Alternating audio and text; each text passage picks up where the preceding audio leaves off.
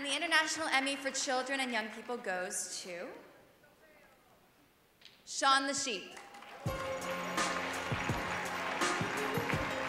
Accepting on behalf of the nominees is the editor, America's BBC News, Andrew Steele.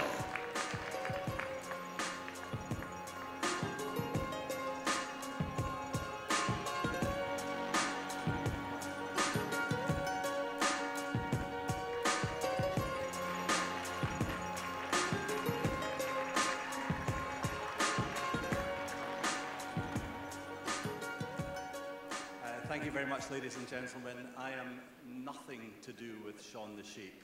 I am the Washington Bureau Chief of BBC News, which means that I sit in Washington following politicians. So anything to do with politicians and sheep, that's a really cheap joke.